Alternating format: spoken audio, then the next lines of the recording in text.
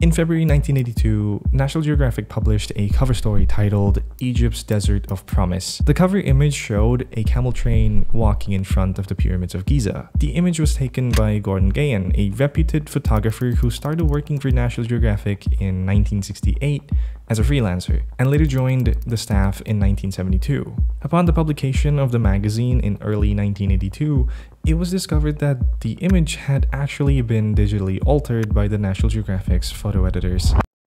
The original image was a horizontal landscape shot, but the editor squeezed the left pyramid more towards the right to make it fit the vertical format. Not only was Gordon not credited for his work, but the image itself was displayed in the magazine without disclosing any information about the alterations. He later found out about it after the magazine had already been published, and by that time, people were already starting to question the integrity of Nat Geo's dedication to authentic photojournalism. He felt that the alteration was a betrayal of his trust and that it had compromised the integrity of his work. Later that year, he left National Geographic after one last contribution in March and co-founded a photo agency by the name of Prism Photography. Nat Geo defended their actions, stating that it was necessary to alter the image to fit the magazine's vertical orientation. They claimed that it was not a falsification, but merely the establishment of a new point of view.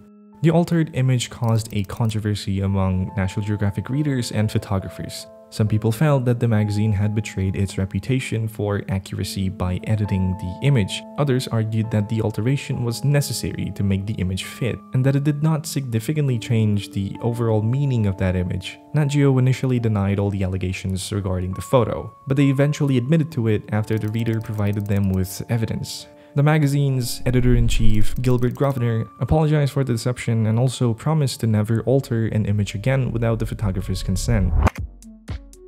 Gahan was awarded $1,500 in damage by a jury, but he said that the money could not replace the loss of his reputation. 2 years later though, on October 19, 1984, while taking aerial photographs in the Virgin Islands for a client, Gordon was killed in a helicopter crash, along with his assistant Joseph Capitelli and the pilot.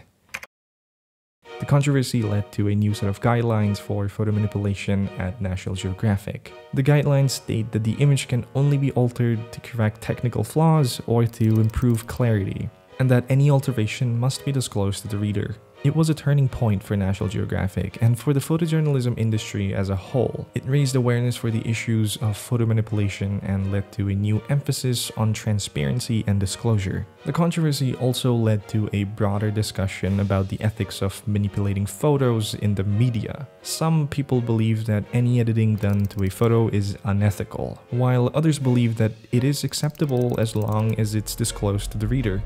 Now, National Geographic was wrong to alter the photo, but Gahan is also not without blame here. According to sources, he did pay the men on camel to ride back and forth in front of the pyramid, suggesting that he was not interested in capturing an accurate representation of that scene. Instead, he was more concerned with creating a visually appealing image. This raises the question of whether or not any photo can be truly considered objective. Even if a photo is not digitally altered, the photographer can still manipulate the scene by choosing what to include and what not to.